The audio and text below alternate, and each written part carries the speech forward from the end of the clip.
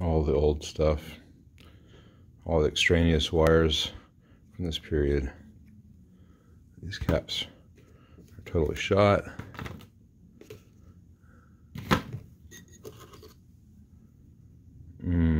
Tasty. All this yuck on the board. Let's see what we can do about that. Well, this was interesting. Between the leakage from the caps and some kind of old mold or other growth, both boards were just covered in yuck. And while they're still not beautiful, I had to get in. There was some Formula 409 and work that in there with some 800 grit wet dry sanding paper to get all the stuff off the board, and then I soaked the boards in isopropyl alcohol. So while it's not beautiful, this gray is just places where the black is worn away and there's no more growth on here, so I can rebuild. And you can see I've put in the new jumper wires. I'm not doing this to the 72 spec. I'm doing this as if we're a pre-CBS 64, 65 amp in terms of the values here on the droppers and the way the ground is done, and running good jumpers beneath the board as opposed to the stuff just tack soldered from the top like they started doing to save time and money. Anyway, time to put on the rest of the stuff. Okay, that's much better. Time to move on to the bias area. Okay, like I mentioned before, a whole lot of nonsense here with this 200 microfarad cap. It was broken at the ground connection anyway, so it was unsafe to use.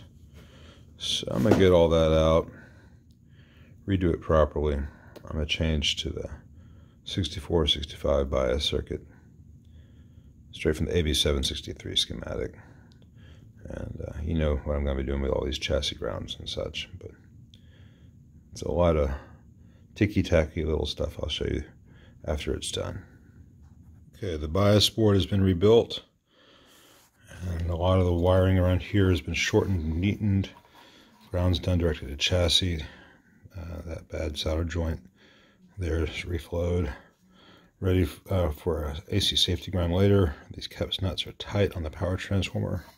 Shorten the heater wires a lot. I'm about to get some some heater balance resistors into here. I'll deal with the bias pot later.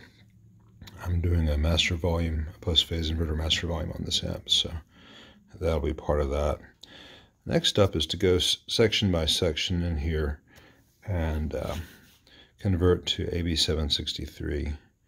And some places I may do a hybrid, like it's got the 330K grid leaks in the phase inverter. Those can be good, but if you have this 10 nanofarad cap coming into that, it gets way too bassy and woofy. So if you have the 330Ks, this needs to be a 3.3 nanofarad in my experience. Or if I go to the 1 megs, this can go down to the original 1 nanofarad from the AB763. Just little things like that. All the cathode bias caps, and I'll be dealing with cleaning up the board as I go. So more in a bit. Okay, I got stuff out, and there's just all this funk on here. There's the grayed out board that I showed in the previous video, and there's just these layers of stuff. And as I pulled the bottom board, just so you can see this.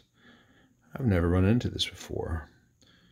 If the normally I would think this amp had been in a flood, like a flooded basement. But the transformers don't seem to have any water damage. But maybe it was just a liquid spill of some severity inside the chassis. So at this point,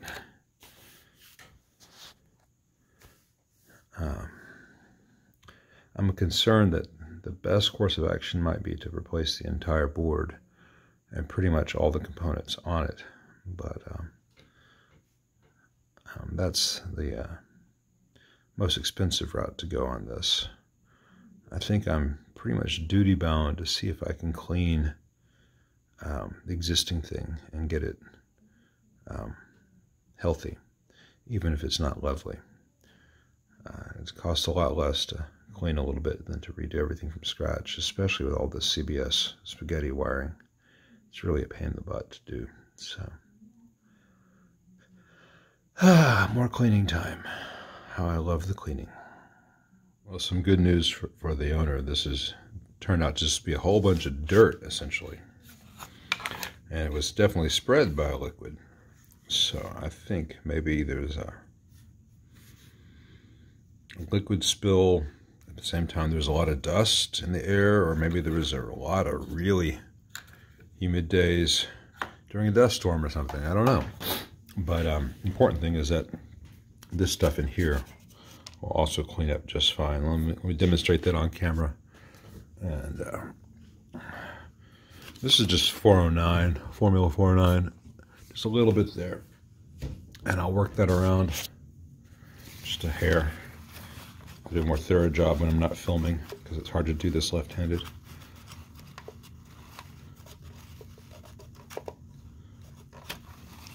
And all that yuck comes off the board pretty easily. And the areas that I tried to do with just alcohol before will also clean up pretty well with the 409. And once all that is off the board from the 409, then I will use alcohol to get any residue from the 409 off the board. So, different solvents for different things. One solvent removed dirt, other solvent removed the previous solvent. Still going to be a lot better than replacing everything. Won't be the world's prettiest app, even with all this stuff removed, but it'll be worlds better than it is now. Everything cleaned up pretty well on the board after all that. Combination of Formula 409 followed by isopropyl alcohol and a couple of stubborn spots. Don't tell anyone, but saliva is a really good solvent. And after that, don't worry, a little bit wipe with alcohol to get any spit off there, just because it gives people the oogie boogies.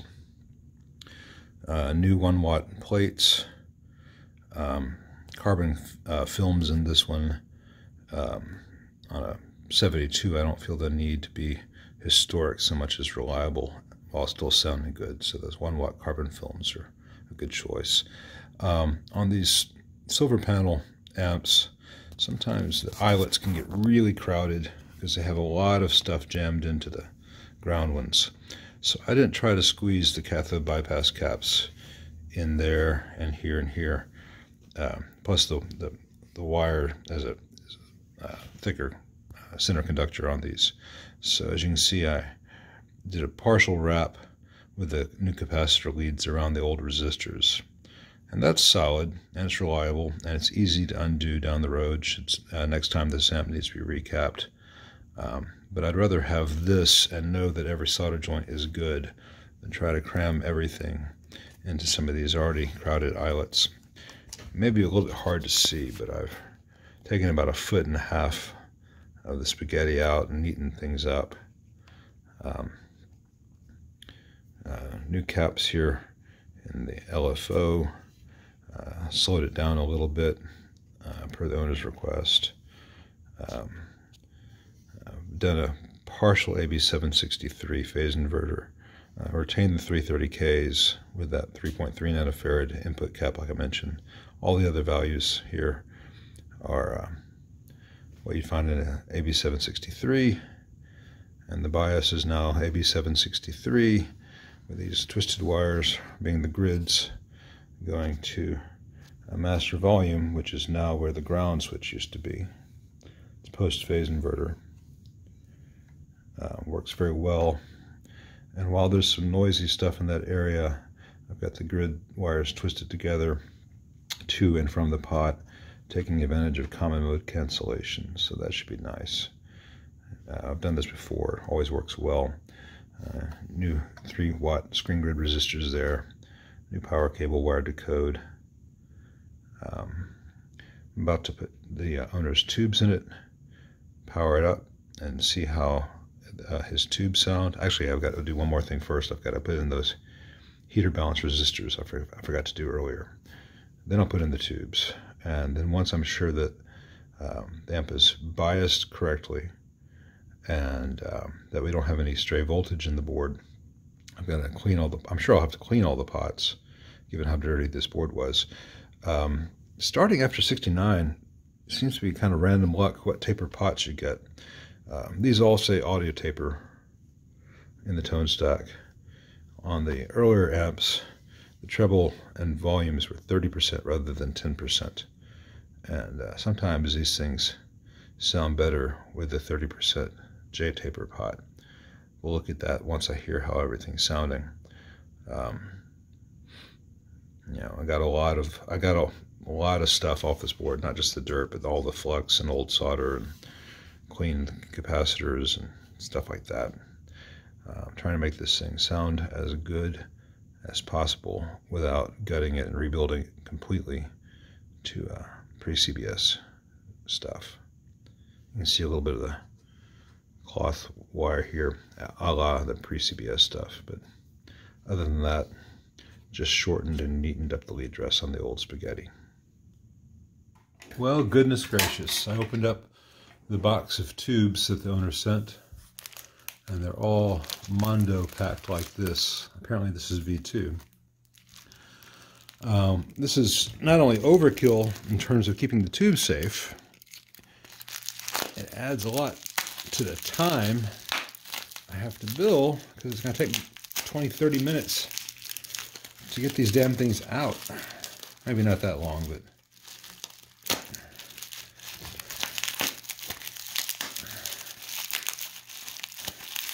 it's pretty ridiculous. All right, and V2. All right, it's an old RCA 7025. It's worth packing well, but I think this is overkill. When it comes time for me to ship this amp, maybe I'll show a saner approach.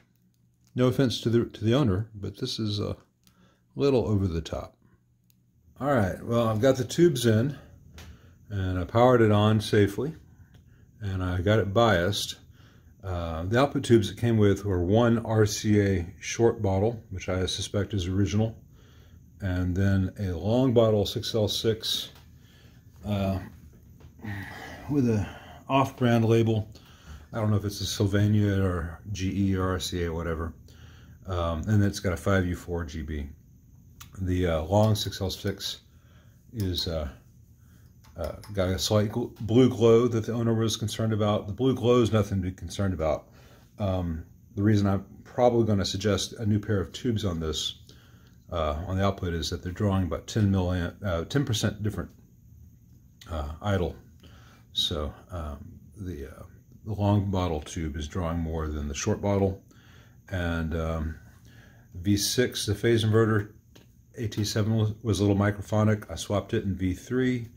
V4, the mixer is a little bit microphonic, may be fine. V2 seems okay. I'll know more once I play through it. It did not come with a V1. The owner's not using V1. I put one of my tubes in V1 just to test a normal channel. So I've not heard this yet. I'm going to see what it sounds like. I'm just going to turn the volume. So we got some crackle. Not too bad. That'll clean up. Let's see how it sounds before we worry about cleaning it up. And here's the bright switch. No pop, good.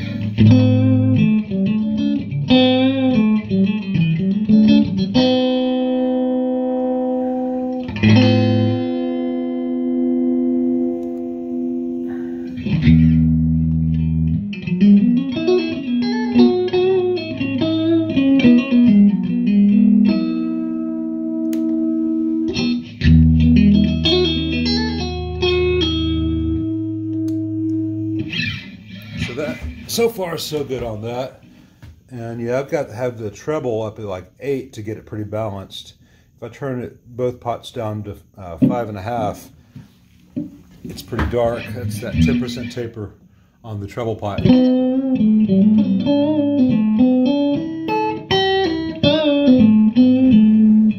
the end of the world. Turn it up a little bit, maybe 6.5. Not a lot of change. Get around to 7.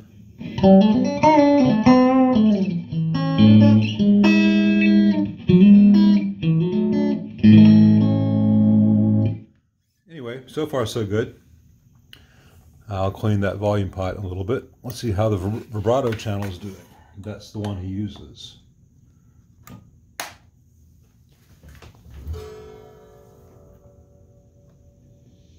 No signal.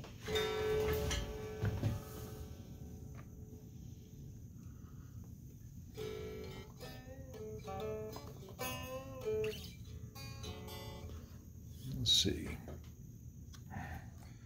Try the low gain jack sometimes. Not very often, but sometimes you'll have a situation where one jack works, the other one doesn't.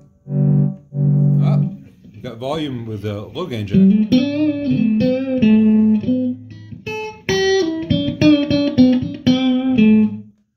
Let's try that high gain jack one more time. Sometimes just the physical act of plugging things in.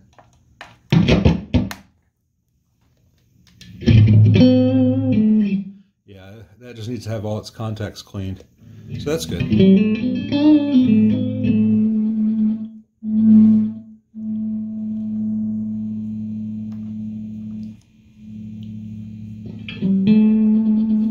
So no crackle on those pots.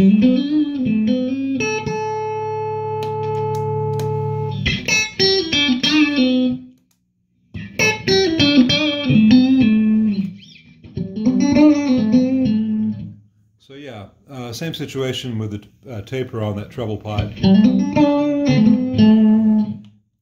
mean, it's not a deal breaker. It's not necessarily worth changing that pot for the pre-CBS taper. But what happens is, if the sweet spot moves from noon to 2:30, 3 o'clock, then you have a lower range of fine tuning the treble before it gets too bright.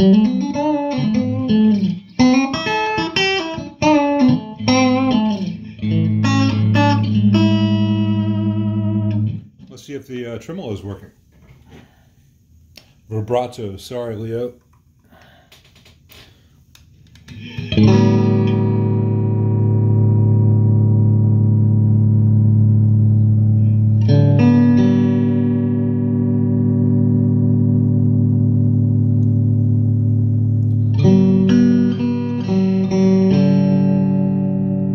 Nothing whatsoever. So let's see if it's just a bad tube here in V5.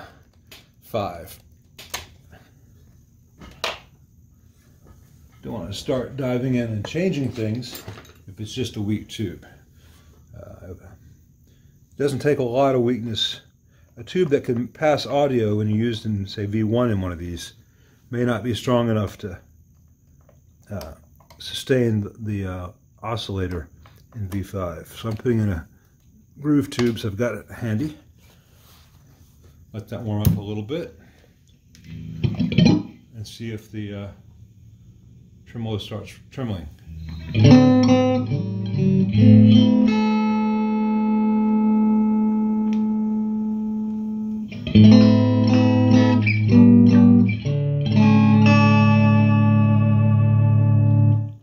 Well, nothing there. So, all right, I've got my immediate checklist to see why the tremolo isn't trimming, and it may be that old roach. And I've got to clean up the jacks and that volume pot on the normal channel. Real quick, let me make sure that the leads inside the roach aren't touching each other. Sometimes that happens, and then you don't get anything. Inside the roach, on this side, there's a neon bulb, and on that side there's an LDR, a light dependent resistor. And I'm not getting the flash. I should have the wonderful flash. Okay, well, I was measuring voltages, and I could measure that the oscillator was oscillating. We just weren't getting any flashing at that bulb. And when I went to look at that old bulb in the roach, one of the leads was just broken off, just floating around, not doing anything. So I popped in a new roach, and as you can tell by the flashing, it is doing its thing.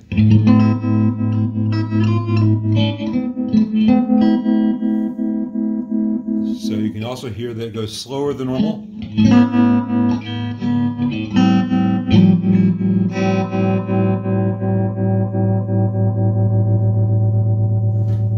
pretty fast.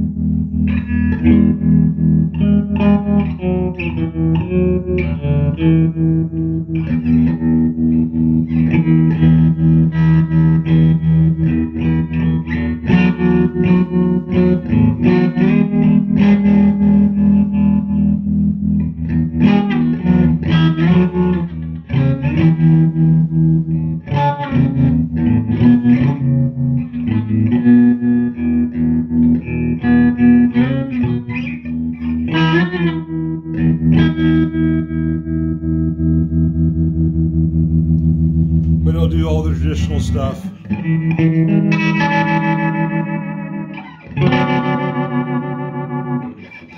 Alright, so the tremolo is tremoloing, and the slower speed is nice.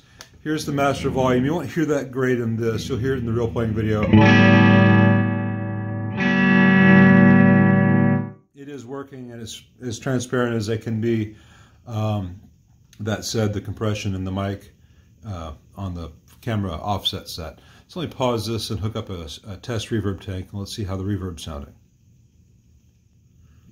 I forgot to mention, by the way, that now that the tremolo is tremoloing, there's a slight ticking.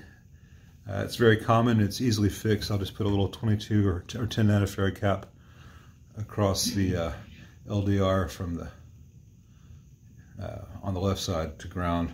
That's fairly standard, but I know the tremolo is working well, and that tick will go away. So let's see how the reverb sounds.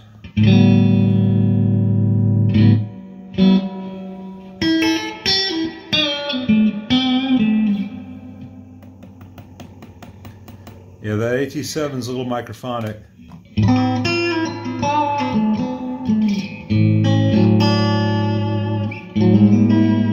That's the one that was in the phase inverter. I swapped them around. Better to have a slightly microphonic reverb driver than the phase inverter.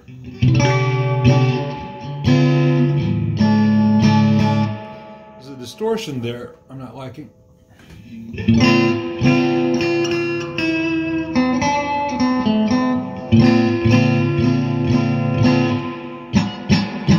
And that might be that V3 that's microphonic might also be distorting. So let's swap that for a different AT7 and see where we end up.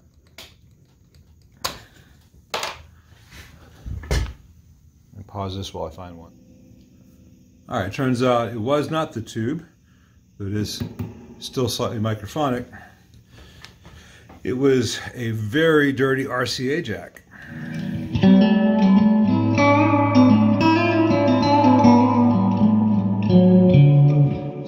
As things go, I would say that tremolo is working.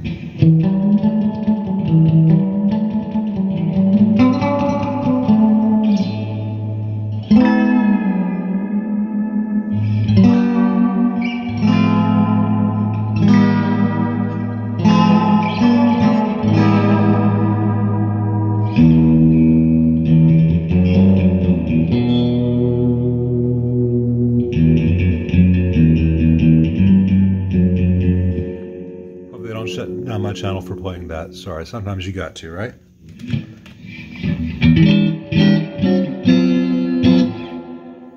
So I think this amp is sounding every bit as good as many of the pre-CBS ones I've restored and worked on. And I'll put my money where my mouth is, because tomorrow I am snowbound, and I plan on doing a comparison of this 72 to a restored 66, both of them through the same cab with the same mic, and I've got a looper pedal. I'll be using the same performance, so it'll be as much apples to apples as possible, though this amp still does need a new pair of output tubes. But other than that, it's getting there.